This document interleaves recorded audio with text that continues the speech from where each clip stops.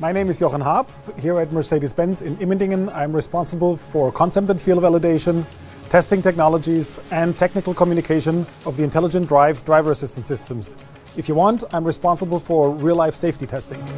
Intelligent drive, that is the combination of comfort and safety, but on the technical side also the combination of sensors, for example camera, radar, ultrasonic sound, but also the brain of the driver assistance systems, which is our intelligent drive controller.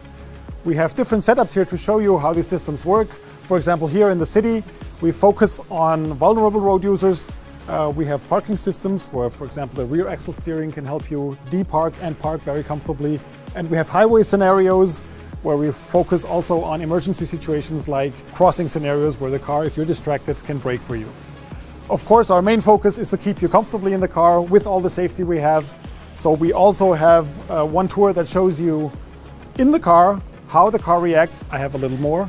I can even give you a glimpse in the very near future. So within the second half of the next year, we will introduce Drive Pilot, which will be our first Level 3 system in the car on the road in Germany.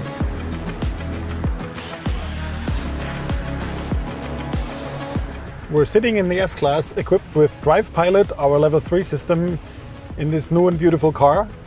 And we will encounter a traffic jam in a very few moments, and as soon as the car detects this traffic jam and we're in the range of these cars and in the range of speed, it offers me to activate the Drive Pilot. I just have to press one of these buttons, and as you can see, they turn turquoise, both of them, and also the rim of the steering wheel.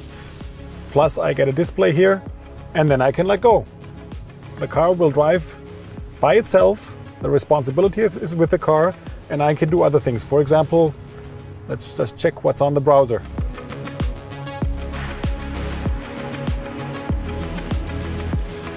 Even in tricky situations, the car can assist me, I can stay relaxed, and I can just enjoy the ride. And I can rely on the safety of this car. Even, as in this example, if there was an unforeseen end of a traffic jam that I couldn't see because there was a big car ahead of me. But of course I have to stay alert and be prepared to take over. The car tells me to take control. I take control, I press the buttons. Oh, there was a police car in this case. And it's safer if I steer the car so the police car can pass through the emergency corridor. But of course afterwards I can always reactivate Drive Pilot and just keep going. So this is the comfort we can offer you in the Drive Pilot, the comfort and the safety. And we're convinced that by the time we offer it next year in the new S-Class, you will love the system.